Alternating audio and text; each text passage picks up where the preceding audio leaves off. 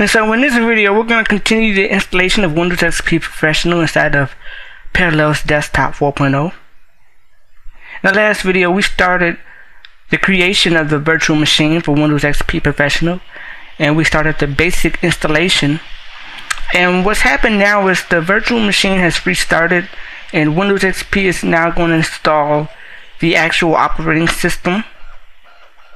And this is a typical installation of Windows XP if you've never seen one before.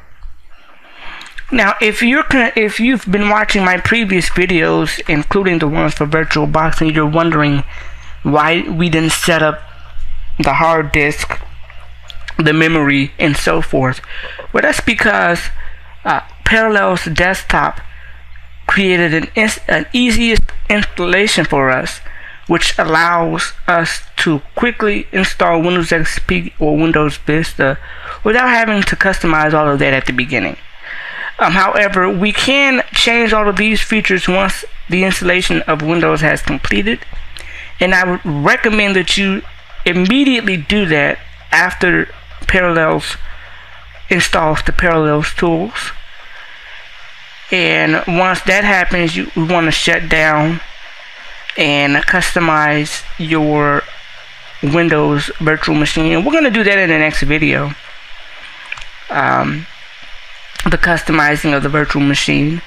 I say that because once you customize your virtual machine, your Windows virtual machine, to the way you want it, then it's necessary to activate Windows, because if you activate Windows as soon as the Parallels tools are installed, and then change those settings like the processor and memory and storage, Windows might require you to reactivate. And to avoid multiple activations, you want to make sure you have everything the way you want it before you do the activation of Windows.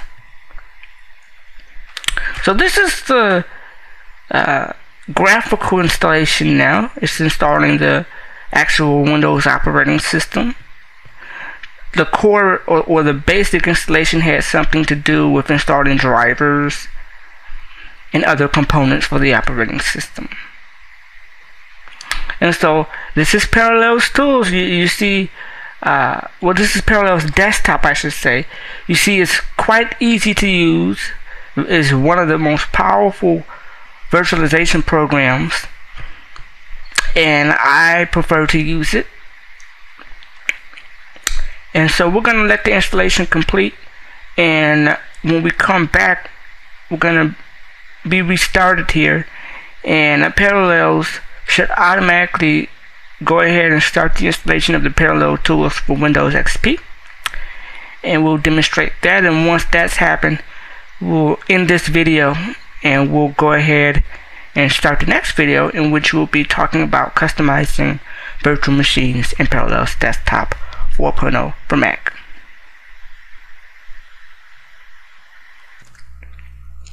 And what we have here now is the installation of Windows XP Professional has completed, and the graphical environment has restarted the Windows XP virtual machine, and we now have a fresh new copy of Windows XP Professional, and the virtual machine in Parallels Desktop is starting up.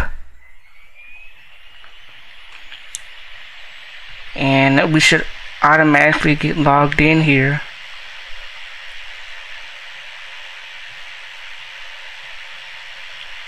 It's going to take some time since this is the first time that the Windows XP has started up.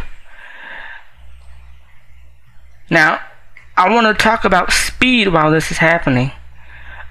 If you're installing a brand new copy of an operating system such as Windows or Linux, they will run quite fast. I would say native speed, depending on how much memory or how many processors you give the virtual machine. In the earlier videos, my Parallels ran slow because I was using my boot camp partition on my MacBook Pro. And what we have here now is the installation of the Parallels tools. And like I said, this automatically starts up. And this is highly recommended that you let this happen and don't cancel. This is very similar to the guest editions that we looked at in VirtualBox. Basically, once this is going to install a bunch of drivers and other components that's going to allow your Windows XP to take full advantage of the resolution of your computer. It's going to allow you to use coherence, to file share, to use the new Medley feature. It's just a really nice add-on, and it really helps your virtual machine run much more nicer. Notice I'm clicking in this virtual machine and I'm moving my mouse around, but I can't move it around my Mac. I'm using the Control Options key, which allows me to click out of the virtual machine.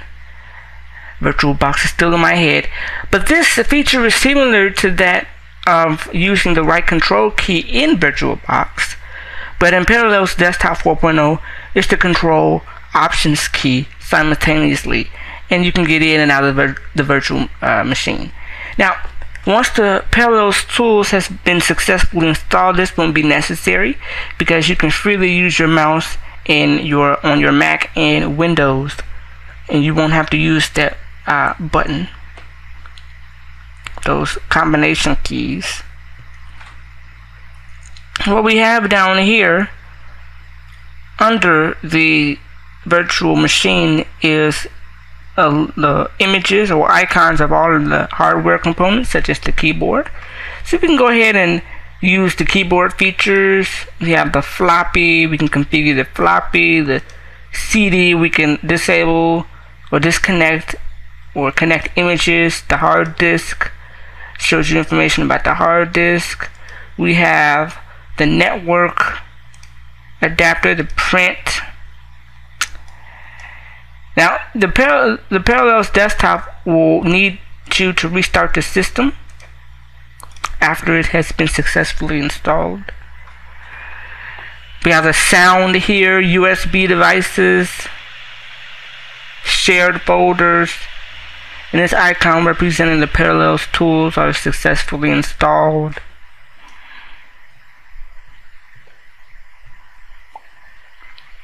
So let this restart, and in the next video we're going to be talking about customizing your virtual machine in Parallels Desktop 4.0 for Mac. So this is going to restart here, the Windows XP Professional, and once this has been installed, notice how I'm gonna go in full screen mode, and the Windows XP has started up, and we can go ahead and change the resolution to make it fit the way we want. Let's get back into full screen here, and we'll notice how, just like in VirtualBox, Parallels tools automatically goes ahead and adjusts your virtual machine's resolution to match your system's resolution. So that's it for this video. In the next video we'll be looking at customizing virtual machines in Parallels Desktop 4.0 for Mac.